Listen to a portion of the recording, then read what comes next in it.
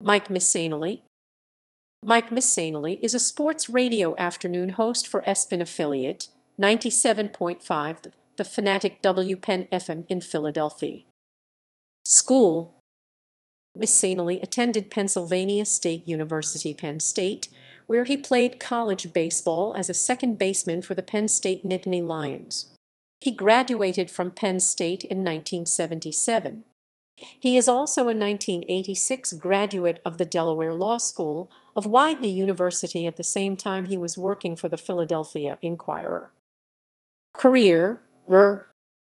Born and raised in Bristol, Pennsylvania, Missanelli began his career there as a newspaper writer working at the Philadelphia Inquirer and eventually moved over to radio working on air at 610 WIP and 93.3 WMMR. Missanelli joined WPHL-TV in 2000 where he worked as sports director and anchor. He left the station in 2003 when his contract expired. In January 2010, he signed a new multi-year deal at ESPN affiliate 97.5 The Fanatic. He was fired from 610 WIP in January 2003 and began a show with Joe Conklin on WMMR. Missanelli is also a professor at St. Joseph's University.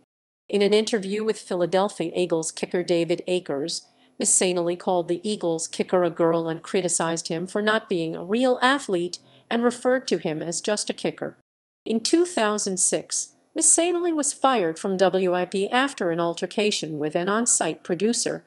In 2017, Missanelli was fired from his 6 ABC gig for remarks he made about a female ESPN announcer.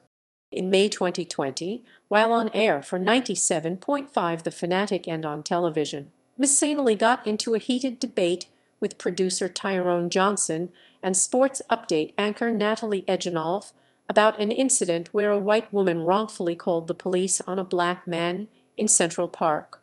Right before cutting to commercial, Missanelli could be seen launching his headset in anger. When the show came back onto television, Missanelli and Johnson could be seen yelling at one another.